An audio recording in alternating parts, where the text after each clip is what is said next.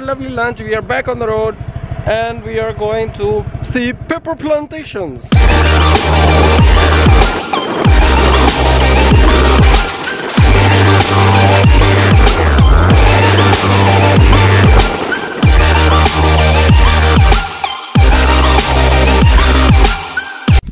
Google Map has fucked us again. This same shit happened in Korong, I will show you, and now it's happened again. We are stuck in the middle of nowhere because Google Map says that this road goes straight and it goes to nowhere.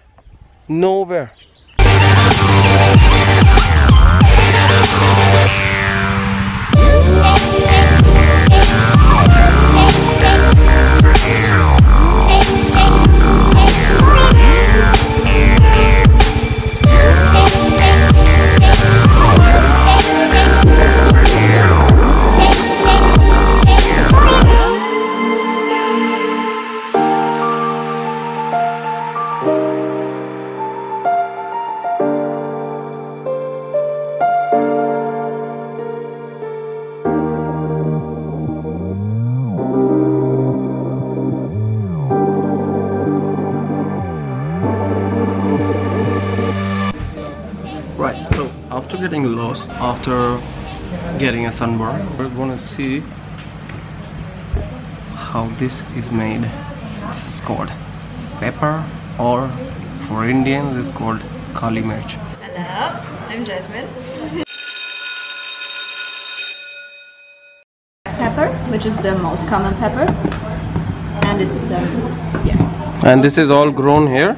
Yeah, it's all grown here. White, red and black. yeah. White pepper, red pepper, black pepper, beer. Very interesting is that we get all these 4 different colors from one plant. Okay. So it's not a different variety, it's a different stage of ripeness. Okay. Here you see the green berries and the red berries.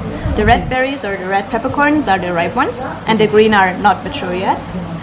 So you usually start harvesting when a quarter of this bunch is turned red. Okay. So when at least a quarter is very ripe, you start harvesting normal pepper. But they say that the Kampot region is able to produce a very fine and very high quality pepper. And this is the province of Kampot. The green one here is Kep, which was usually part of the province of Kampot, but since a couple of years they have their own province. But the pepper growing here is still called Kampot pepper because it's just the name. Yeah, would be weird to have 2 different names for the same product.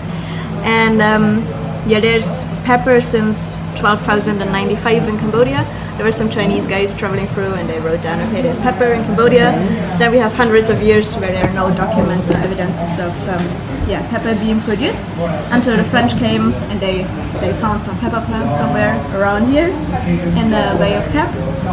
And they sent it home to see what is it, and they said, yeah, it's pepper, but it's really good pepper. So they supported the growing of pepper in this region, and they found out that in some regions the pepper is very good and has full aromas and seem to be very nice, whereas in other region where the same climate was, like for example here or there, it wasn't as good. It was still pepper, but not that good as in some other regions.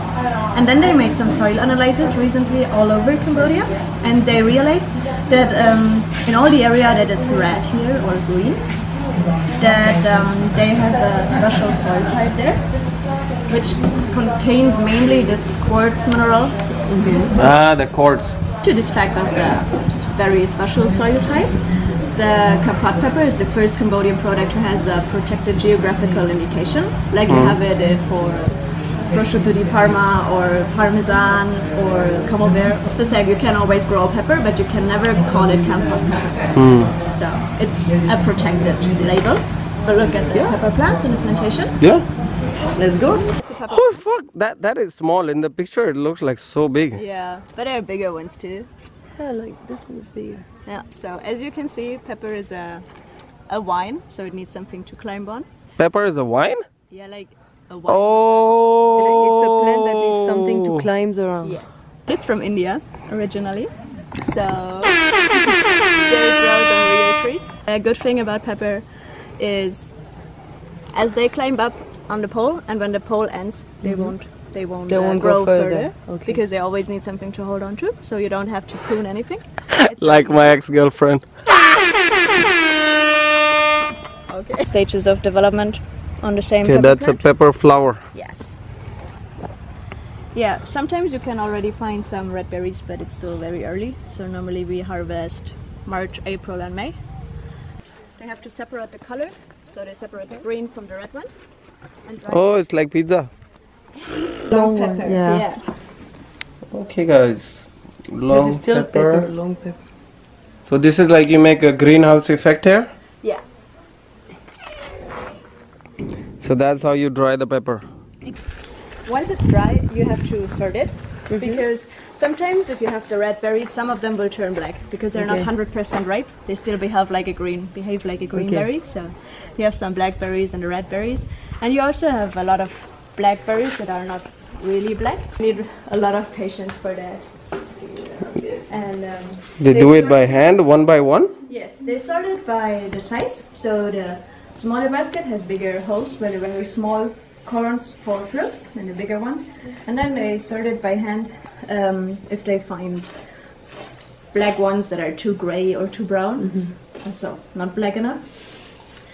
Yeah, they put it away and they sell it to the local restaurants for a bit cheaper because it's still a very good pepper, it just doesn't look nice. So it's not the A grade pepper. Yeah.